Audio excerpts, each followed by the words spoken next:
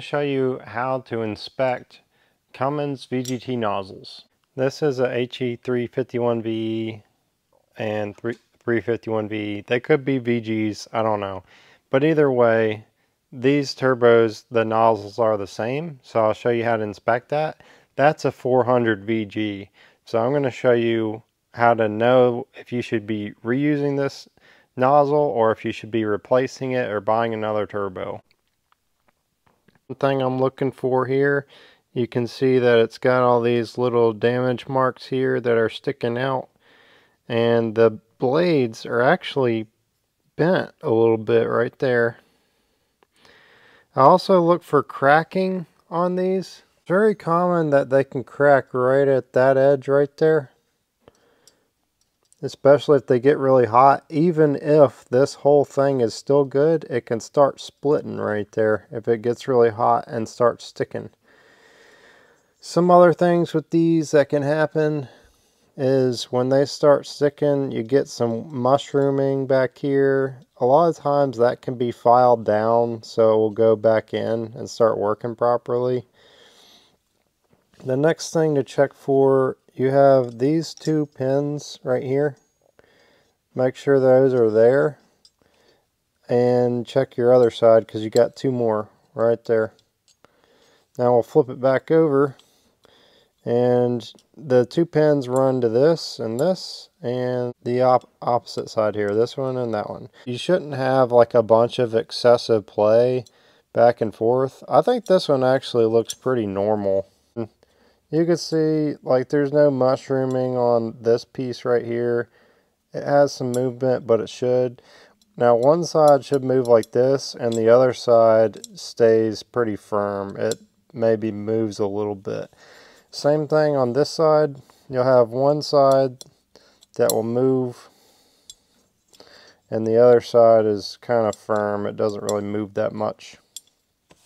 And then just check to make sure you don't have any scarring here. I've never really seen that before. Make sure these are all intact properly and no cracks or anything on that. I've never seen one cracked, but I have seen them break off there sometimes. This curvature right here where these are bent, that's going to make it so it's not going to fully go in and it starts sticking because of that. It's not necessarily what causes them all to stick. That's kind of unusual. What happened with this, something went through the exhaust, most likely a piece of the engine blew up or something, came through the exhaust and then just jammed up in the VGT, like beating it around constantly. Usually what happens when they start jamming, the back side of these get rough and they need to be filed down. And a lot of times you can salvage the original unit. The second common thing that's really common on these is that sometimes one of these pins break off, and when that happens you need to just replace the whole thing. Now this one, it actually has been worn really bad in this area, so this is what would also cause a bunch of issues with it jamming probably. You can see it's mushroomed right there. It's got too much play, and that's probably going to be a major issue anyway, but it's already ruined for other reasons. That is what I would look for on the other one. The other one didn't have that issue. This one's not mushroomed or anything, but the other one's in worse shape than this one is. I mean, the other arm here. Here's the nozzle dropped in. Now this is a bad one, and it should bottom out right here, but it's not.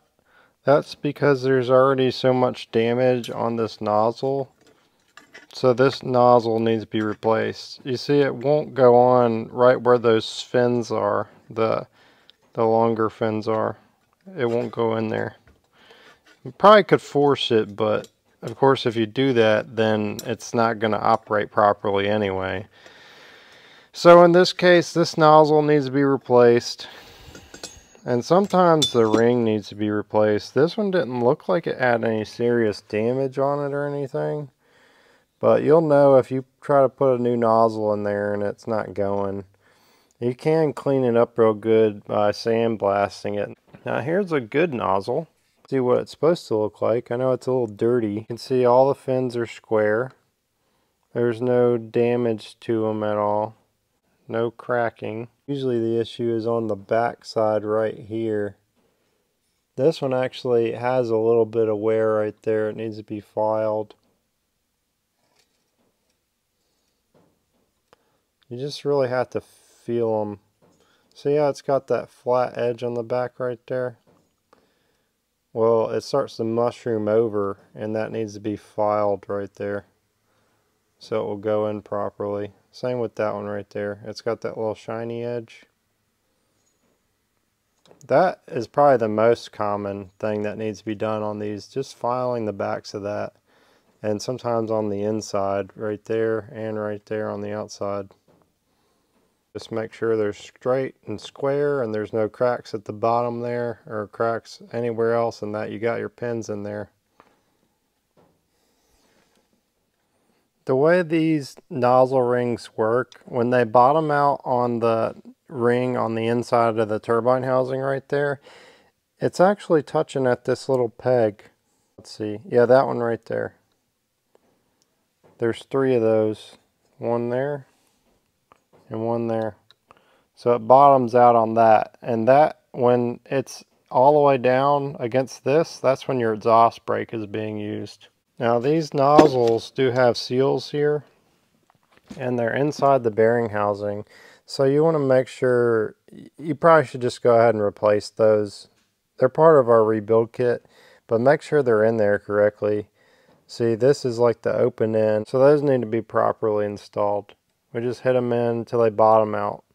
This is the same seal, so that's how it looks like on the other side. And yeah, that one's for the VGT arm that goes in. The arm and gear goes in and connects to like a little pivot arm, and then that operates the nozzle thing up and down. Here's the VGT arm right here. This is how the nozzle operates. You also have an outer ring here and an inner ring on the inside that it's on the bearing housing. Make sure you don't bend those. And you can see how it moves on the inside there. The VGT nozzle is a Cummins patented part, so you're not actually supposed to sell those. I know some people do sell them on eBay and Amazon, so we do have new turbos for those that are upgraded, and we do have rebuild kits for these turbos for the VE, which is 2007 to 2012. The VG, which HE300VG, there's 2 different versions. There's a 2013 to 2018, and then there's the 2019 to 2025 5th gen. That turbo is a little bit different, so I made a separate rebuild kit just for that turbo as well. So there's three different versions of rebuild kits for these turbos.